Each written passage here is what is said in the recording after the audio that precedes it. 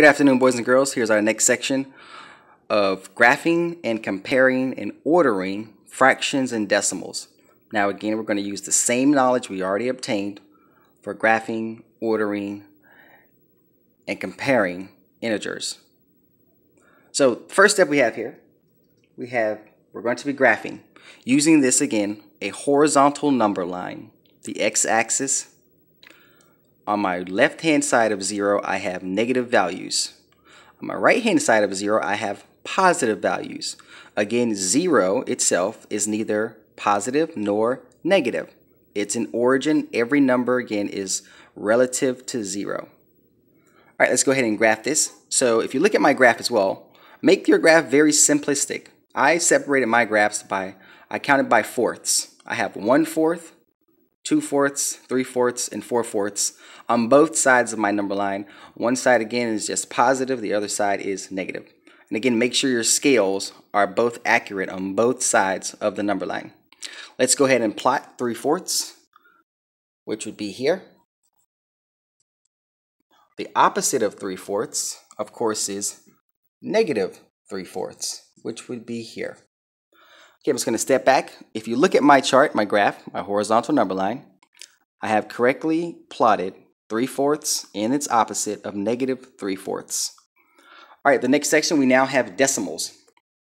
In this case, we're going to graph negative 3 3/10 and its opposite, which would be 3 3/10. So again, your scale may be different from mine. It's totally fine. If you look at my scale, I counted by tenths. I just increased a tenth each time from the left and the right hand side of 0.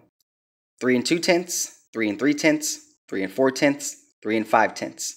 And I did the exact same thing on the negative side of 0. All right, let's go ahead and plot negative 3 3/10. Negative 3 3/10 would be plotted here. And the opposite of negative 3 3/10 would be positive 3 3/10. Okay, I have accurately again plotted negative 3 3/10 and its opposite. Let's go ahead and go to the next section of this portion of the chapter. We'll be comparing decimals. If you look at the top there, I have think money, dollars, and cents. Also in your notes, we just added this portion. When you're thinking money, such as dollars and cents, and again, think of change or money, when you have a number that's less than $1, you have to go to the hundredths place value. So we're missing a value here. So we're going to annex a 0. Now, this is the main misconception students are having. We're thinking this is negative $3.08, which is actually negative $3.80. And think of 8/10. If you have 8/10, you have 80 cents. 8 times 10 is 80. All right, now let's go ahead and use that knowledge to go ahead and compare this. Again, you're owing someone money. I owe someone negative $3.08 or negative $3.80. Now, I don't want to owe anybody any money. If I rather had to owe anybody, I would want to give them nothing. But in this case, let's say I had to pay someone back. I would rather pay them $3.08 versus $3.80. Therefore, this value right here is greater than this value. Which one would you come to first on a number line? It would be this value. Therefore, this would be getting the alligator's chomp mouth.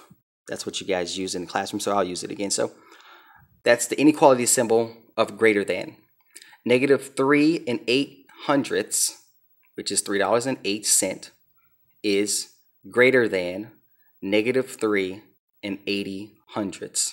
Again, money, negative $3.80, which is a negative, it's a debt. All right, lastly, we have the section of order from least to greatest. In this section, we have fractions. And I notice when we have fractions, we have to have like denominators. Okay, I'm going to go ahead and from least to greatest. I can already identify my number furthest from 0 is negative 3. So I'm going to go ahead and use that and get rid of that. So I have negative 3 first. And now I have these mixed numbers. They're all negative mixed numbers, so that's a good thing. They all have 2 in common. So I only need to work with the fraction portion. Well, looking at this fraction portion, I can see 10, 5, and 2, they all have a common multiple, which would be an LCD of 10. So I'm going to transform them. Whatever I do to the bottom, again, remember you do to the top. So we need to get to 10. 5 goes into 10 2 times. 2 goes into 10 5 times. Now I'm going to rename this. I'm just going to write the fraction portion. This will be now 4 tenths. This will be now 5 tenths. So if I step back and I go ahead and I now align these from least to greatest, the only thing I need to compare now is the numerators, because we're all going to have -2 and we're all going to have 10 as our denominator. So just compare the numerators with a negative sign. So the next value that would become, what would be next would be 5. So I'm going to go ahead and compare. -2 and 5 tenths would be next. The next number, again, furthest away from 0 would be 4. So -2 and 4 tenths. The next number, away again furthest from 0, would be -2 and 3 tenths. So this is now done, this is done, and this is done. The only value I have left is now -2. And how do you know this is true? Well, -2 is the first number you would come to, If you're coming from 0, you would come to -2 first. These numbers are greater than -2. Therefore, again, we're going from least, lesser value, lesser value, lesser value, and then this is also a lesser value. Comparing it again relative to 0. All right, we have one more problem here. Now we're comparing decimals.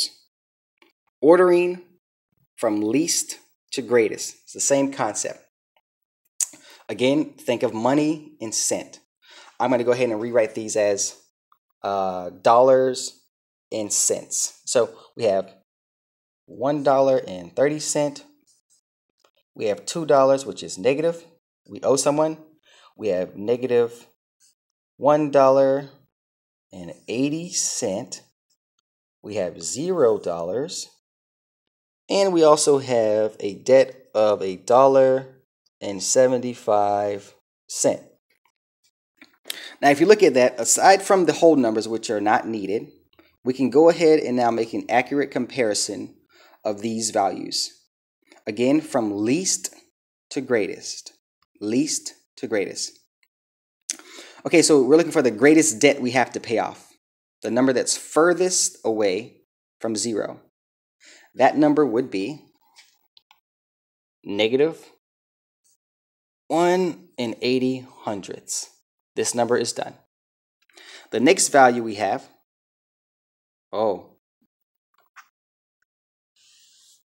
we made a mistake there. We need to go back and correct that. The next value, the first value we would have, the greatest negative, would be -2.